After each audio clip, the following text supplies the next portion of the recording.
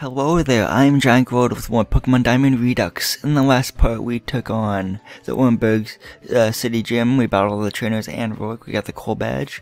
And then the last part, I put a text voice saying I'll catch a Shinx off screen because I need a Pokemon to, to have Flash, which is a TM in this game, so it can only be used once. But I think you can buy more TMs of Flash later on in the game. But I've caught one, and this one's level 4. I nicknamed it Star, I guess. It has an ability Rivalry, and it can also have the ability Intimidate. I prefer the ability Intimidate over Rivalry, but that's okay. Yeah, it only knows Tackle. It's only level 4, and stats are there. I mean, attack's good at 10, defense is at 8, special attack is at 8, special defense is at special attack is 9, sorry. Special defense 8, and then speed is 9. But I'm only going to use this for a Pokemon when I need to use Flash, which will be coming up in the game sometime fairly soon, I guess you could say. So yeah, I have Inferno up front, as you see right there, saw right there. And if you can see on the bottom screen, of course. And it's level 13. Rose is level 16, so yeah, I want to train up Inferno a little bit more, so he's caught up with Rose. But yeah, now that we have the badge from the Orenburg City Pokemon Gym, we can use Rock Smash outside of battle, yay! So Badoo, or Becky, will use Rock Smash right there, awesome. Is there an in that? What I was gonna say before I got rudely interrupted by that G-dude was this, is there an item in this rock? Nope, there's not. I'm pressing on it right now. There's no hidden item, darn it. Okay, here's Orenburg Gate, the basement floor one, I guess you could say. Right over there, that item ball is a TM70 Flash, so let's get it. Let's get it right now. Now keep in mind, if you use Rock Smash, there's a chance that you'll run into wild Geodudes that come after it, because like when you smash the rocks, it's like smashing the Geodude gets angry and battles you, basically. So yeah, let's just move our way, let's make our way around here. I should have bought repels in Orenburg City now that I think about it, but oh well, I'll buy them when we get back to the Judel Life City, because I think with the first gym badge you get better items in all the Pokemons. So there's TM70 Flash. I'm going to teach this to Star right now, just so I don't forget. So yeah, it's a TM in this game, as you can see right here. Right here, yeah, there we go. So let's just teach it to Star. And Star automatically wins Flash because it knows only Tackle, so now it knows Tackle and Flash. How cool. Now, as you get the bicycle, and as you can surf across water later on, you'll be able to access more of these parts of the this part of the Orenburg Gate Cave or whatever it's called. Yeah, we don't have a bicycle, which we need slopes for that, but like, I think we can get that item actually. So let's get the item real quick. I think you can only really run into Psyducks down here, but I could be wrong. Dang it. I was wrong, because in that one battle that I just was in, I ran into a Zubat, of course, so I was wrong. There's Psyducks, Zubats, and probably Geodudes or something like that. Here's another Stardust you can sell for 1,000 Pokédollars, which is nice. Let's hop over the ledge. We again don't have a bicycle, so we can't go over those slopes or those little ramp things, so we'll have to come back later on when we get the bicycle. So yeah, as you progress through the game, as I was saying, as you get more badges and as you progress through the game, you can access more of this area, but we'll have to come back to it for now. Let's use Rock Smash again right here.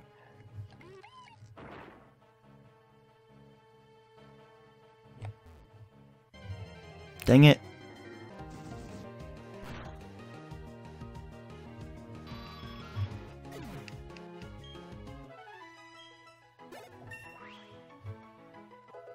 With that, Inferno grew to level 14. Why am I said 24? Yeah, but with that, oh look, what? Inferno is evolving? Yes. Chimchar is one of the earliest of the 3 starters that evolve early. Chimchar evolves into Monferno at level 14, Prinplup evolves into Prinplup at level 16, and then Turtwig evolves into Grotle at level 18. So there we go. Yeah, we got Monferno now. Okay, let's throw in Mach Punch. Ooh, yes, I want to teach it to move to Inferno really badly. Okay, so Mach Punch, it usually throws a punch at blinding speed. It's certain to go strike first, which is really good. It has 40 power, which isn't the best, but it's really good for this part of the game. So I'm gonna get rid of Taunt. Yeah, I'm gonna give it a taunt. Yeah. Just don't really need taunt, really, honestly. But yeah, Infernal and Mach Punch. So let's see if we can make our way out of the cave without running into more Pokemon. Yes, there we go. And the good thing about backtracking here on Route 203 is that you can just jump over the ledges and stuff. But then there's some wild Pokemon grass like right here that you have to cut through. But it's only like 6 patches of grass because that's right here is 2. Dang it, I didn't mean to do that. Okay, and then right here's 4. Dang it! I just realized that Inferno is my first official party member to actually evolve. So that's pretty cool. I'm gonna rearrange his moves again because I just like it in a certain order. So let's put Mach Punch up first, and then yeah, there we go. That should do. That should work. Hopefully I have it set up to the way of my liking, if that makes any sense at all. So here we are back in Jubilife City. I'm gonna heal real quick, so I'll see you guys in a second. One thing that I forgot to do in the first time we went to Jubilife City is go back to the trainer school and battle the trainers in the corner, the 2 trainers. So let me do that right now. I'm probably overpowered now for them, but let's just do it for the experience. So doing it is the best way to learn. Can we get a battle with you? Sure, why not? Oh, go my Pokemon, go!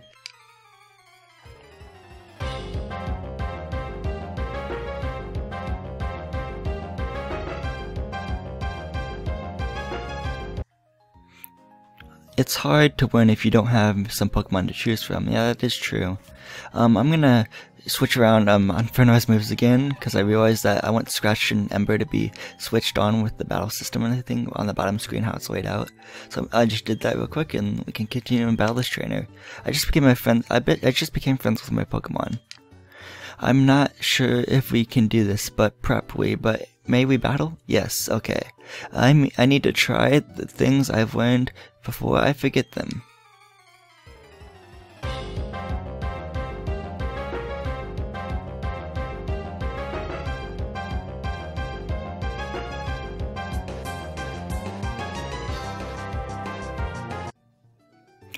We were actually confident that we would do pretty good, but I'm completely impressed by how tough you are. If you'd like, talk to my friend and get a technical machine from him, which is the TM for Hidden Power, which you saw in that second battle that Abra used Hidden Power on me, or on Inferno I should say. And yeah. What else was I gonna say? Yeah, as you saw, both the trainers had Abras. That's pretty cool. You're really good. We've been studying every day, but we were no match at all. You'd be able to use this technical machine properly. Here you go. And again, TM Hidden Power, you can only use once before it breaks, so choose wise on what Pokemon you want to teach it to. A technical machine, or TM for short, contains a Pokemon move. Using a TM, you instantly teach its move to a Pokemon. But remember, a TM is good for one use only. Don't waste it. Of course I won't use it. I'll probably save it, you know? Because I like saving TMs I don't use, just to have them in my bag for some reason, I don't know why. Also, one other thing I want to show off, because I didn't show this off the first time we were in Jubilife City, is how the fishing system works in this game. So let me do that, and I'll cut to west of Jubilife City, where we were at that dock and bridge or whatever it was called. Yeah, more like a dock. See you guys in a second. Okay, here we are at the dock right here. So with the key, since the old route is a key item, if I can get to it, yeah, there we go. You can actually select it right here and then hit register, and then you use Y to instantly use it as like a shortcut button. So yeah, if we use Y right here, we can throw it in the water.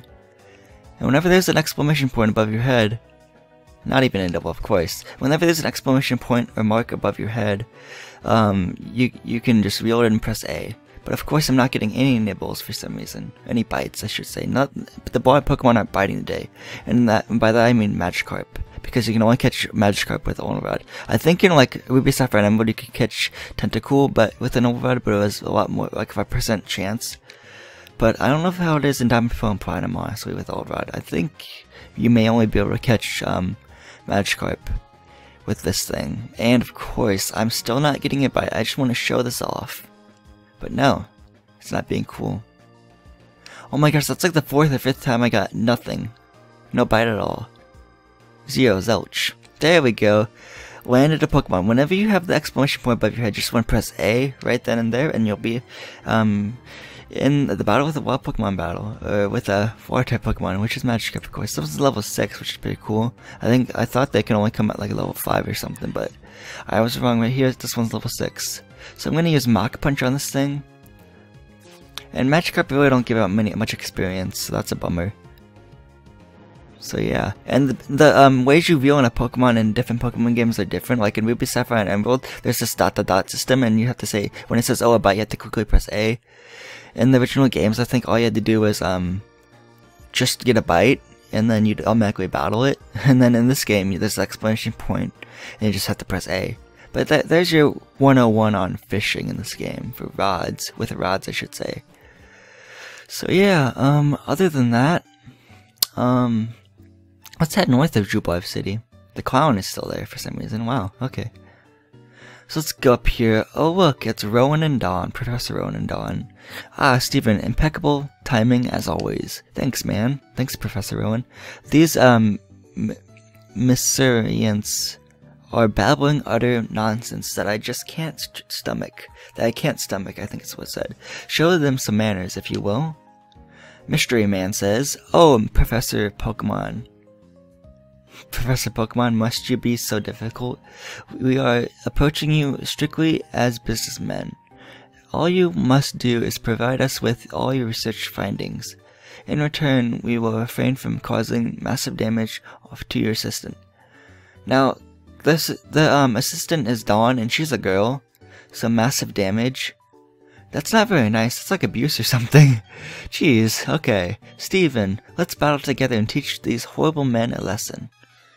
And yeah, let's battle them. This is your the first tangle or encounter with Team Galactic, which they're the bad guys in this game. You know, like in the original games, there's Team Rocket, and Johto in the Gold, Silver, and Crystal, there was still Team Rocket. And Hoenn in Ruby, Sapphire, and Emerald, there was Team Magma and Team Aqua, depending on if you played Ruby or Sapphire. They only have Wurmple and Zubat right now, so that's pretty cool. But it should be an easy fight. Of course, with my newly evolved Monferno, Inferno will take out the Wurmple with Ember, which is nice. I should have targeted the Zubat first, but what are you gonna do? So this will be super effective on the Wurmple. And then, of course, in Pokemon Black and White, and Black and White 2, there's Team Plasma. In Pokemon X and Y, there's Team Flare. And then in the upcoming Pokemon games, by the time this is uploaded, I bet Pokemon Sun and Moon have already come out, but it hasn't come out because I'm recording this on October 15th of 2016. But depending on when this is uploaded, it'll probably be when Sun and Moon finally are released in the USA. But yeah, in Pokemon Sun and Moon, there's Team Skull. So yeah, Team Galactic, they have weird haircuts, they have Wurmples and Zubats. They're not really tough, honestly. So don't worry about them till like later on when we get to the commanders, which I'll get to later, of course. So yeah, other than that, it's really an easy fight. With that, Inferno grew to level 15, which is awesome. And we defeated Galactic Grunt and Galactic Grunt. They don't even have names, they're just Galactic Grunt. How is this madness possible? Tell us, two children. This won't do. This time to retreat. This mission is a failure. You guys said your dialogue so fast, the first guy I couldn't even catch all his dialogue. You leave us no option, we will retreat for now. But Team Galactic is benevolent, I guess you could say, or benevolent to all, we shall leave. And they just run off, okay. That lot, they call themselves Team Galactic. When Pokemon evolve, they seem to release some type of energy. However, it is believed that it's a mystical power far beyond our control, but Team Galactic seems to be trying to use that power for something. Anyway, I call myself Pokemon. Anyway, Steven, well done. You battle quite compatibly. The sight of you trainers and Pokemon battling together. I made the right decision in entrusting you with a Pokédex. Thank you, Professor Rowan. Steven, did you know? The professor studies the evolution of Pokemon too. According to his research, 90% of all Pokemon are somehow tied to evolution. I guess that means some Pokemon must undergo startling evolutions. So Steven, let's keep working on our Pokédex. Project for the Professor. And they just, walk off and do their business, I guess. Oh, that was very good. Nicely done. Truly excellent. Oh, I beg your pardon. I'm from Jupe Live TV. I'd like you to have something for letting me see that smashing battle. We got the fashion case, which is used for Pokemon contests. But it's a key item pocket, of course. It was put in the key items pocket, and it's a key item. Contained with that fashion case, you'll find a whole spectrum of chic accessories and tasteful backdrops. Dress your Pokemon and watch them their appeal grow. And right now, the TV station is offering its facilities so visitors can dress up their Pokemon. There's also prize giveaways too. Please do visit our TV station, and I will do that real quick. So yeah, fashion case. Let's see that. If we open it, we can't use. Okay, it just says accessories 10, backdrops 3. I won't be covering Pokemon contests in this walkthrough guide because I just don't prefer to. They really weren't my kind of cup of tea or style. But we'll visit the TV station real quick. Okay, let's see here. The trainers that gather over here are looking for Pokemon battles. That corner used to be for karaoke, but now it's all battling. This is some great music. I think if you come back to the TV station, they'll give you stuff or something. I can't remember. So let's talk to this person. I don't know what to do. The accessories will go well with. What accessories will go well with my dress today? Interesting. Here's some TV cameras too, which you can't even click on, and they won't do anything really. They're just for decoration, I guess. There's an elevator, but I just prefer to go up the steps for right now, just to show off like every floor. The group ranking room is the one closest to the stairs. The room on the opposite side is the global ranking room. Yeah, I just realized something. It would be great if you trade lots of Pokemon. I get a better chance of winning the Pokemon lottery. Yes, because every Pokemon has different ID numbers or whatever. So if you trade with different get different Pokemon, you get different ID numbers, which again can have you have a better shot at winning the lottery in this game, which is pretty cool. I think if you talk to this person, they'll talk about the lottery. This is the Pokemon lottery corner. If your drawn number matches the ID number of any of your Pokemon, starting with the first far right digit, you will receive a fabulous gift. Would you like to draw a Pokemon lottery ticket? Yes. Yeah, please draw a lottery ticket. Your lottery ticket number is 40185. Now let's see if it matches the ID number of any of your Pokemon. I'm sorry, but they didn't get a match. So come back like every day. I think you can do this like once a day, and you can just draw a lottery ticket and hopefully win the lottery if you have like a matching ID number from one of your Pokemon. Okay, last thing I want to show off before this part ends is the GTS station, which is right here, the Global Trading Station, Worldwide Pokemon Trading. If we go in here, I'm pretty sure that it won't let you do this because the Wi-Fi again is cut off for Diamond, Pearl, and Platinum for the Nintendo DS games. Pokemon Trade, which I can save the game, of course.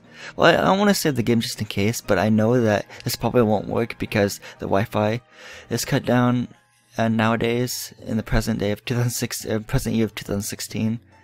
So that's a bummer. Okay, as I was saying, let's just head north before I end the part actually, because I want to head north. Oh wait, I also want to show off the Pokemon real quick. So yeah, and getting a new Pokédex app too. So I'm sorry, I'm just indecisive on when to end the part. I'm sorry about that, guys. So yeah, let's go to items. We can sell the Stardust, which is pretty cool. Don't want to sell any of that, don't want to sell any of that, don't want to sell any of that, nothing, and yeah, that's all I can sell. But let's buy some stuff. Yeah, see, we can buy Super Potions now, and Repels, which is pretty cool. I think we could buy Repels earlier, but I'm not exactly sure. So let's buy 4 Repels, I guess you could say. And let's buy 1 Super Potion for right now, because they are expensive. I'll just have one in my bag laying around. So let's just do that. Yeah, that's good. And other than that, we can just organize our items, I guess you could say. Let's put our Super Potions up here. Yeah. Switch that with that. Which should be good, actually. So one last thing before I end this part for real is I want to go, since we have an odd number of badges right now with one being an odd number of course, we can go back to the Pokédex Company building, which is right here. If I can get into it, that'd be great. There we go. Okay. And we can talk to Mr. Pokemon, or the president of the Poketch Company. Hi, I'm the president of the Poketch Company. Hi, your patience is rewarded. I've developed new Poketch apps. And we got the Memo Pad, which is nice.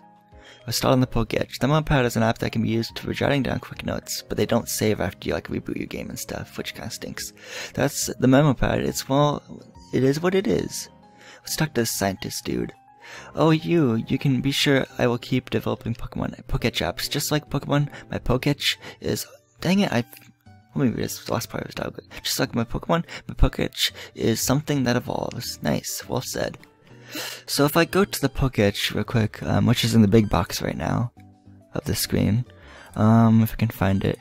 Also, with the Poketch, in Pokemon Platinum, there's up and down buttons, like there's 2 separate buttons, but in Diamond and Pearl, if you pass up an app you want, you have to go all the way back around in the rotation of apps to get to the one you wanted, which is a real pain, but in Pokemon Platinum, there's like up and down buttons, which is really nice. So here's the Memo Pad. You can like draw and stuff. I'm gonna draw the number 4, which is really bad. And we can like erase too. Like so, which is pretty cool. I'm gonna see if I can write GiantGrotle. Hopefully this fits. It's Gina right now. Giant. There we go, Giant. I'm gonna have to I can make a dash right here and put like Grotle. I'm really bad. I'm using this with my mouse, so it's really bad. It's not like I have a drawing tablet or anything, you know, it's just strictly with a mouse cursor right now. So yeah. GiantGrotle. And I'll put 2009 because that's when I started my YouTube channel.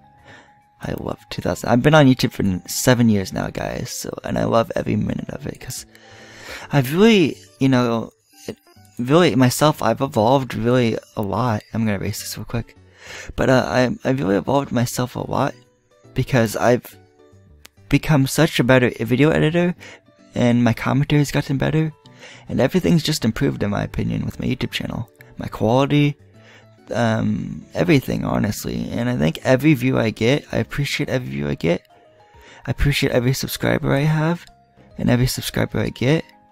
So I just want you guys to know that, like, I really appreciate everything that you guys have done for me, like support and all that, and all the comments you guys leave me, and all that good stuff. I mean, it really means a lot to me. So let me switch back to my favorite app, which is this one right here, which is my party members and stuff. So yeah, let's head north of Jubilife City now. This is almost a 30-minute part. If not, it's already 30 minutes. So yeah, back to Route 204. Let's just see if we can not run into more Pokemon. Okay, let's hope we don't. Yeah, good. So yeah, I'll cut off right here. So I did use an Ember on that Starly, so I have one less Ember, but I don't want to get back to the Pokemon Center and heal that one power point.